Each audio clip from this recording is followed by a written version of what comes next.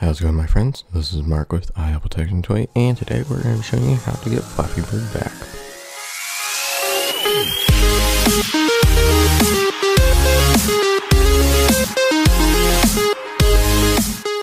As you guys may know, the developer of Flappy Bird removed it from the App Store, but good news, if you've downloaded it once before, there is a way to get it back. So the first thing you want to do is head on over into the App Store, and then click on the Updates button if you're on an iPhone. If you're on an iPad, click on the Purchase button. It'll be right to the left of that. Then click on Purchase, and then at the search field, you just want to type in Flappy Bird. I'll just do FLA, just so it won't be as long. And as you can see right there, Flappy Bird is in my list. And what you want to do, if you don't have it downloaded, is just click the little cloud button. So you can see right there, just click that. I've already downloaded it, so it says open, but just click that, and you back out to your home screen, and once it's downloaded, you'll be able to open it perfectly normal.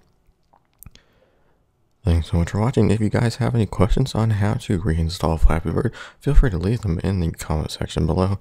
If this helped you out and you got your flap back on, feel free to leave this video a like as well.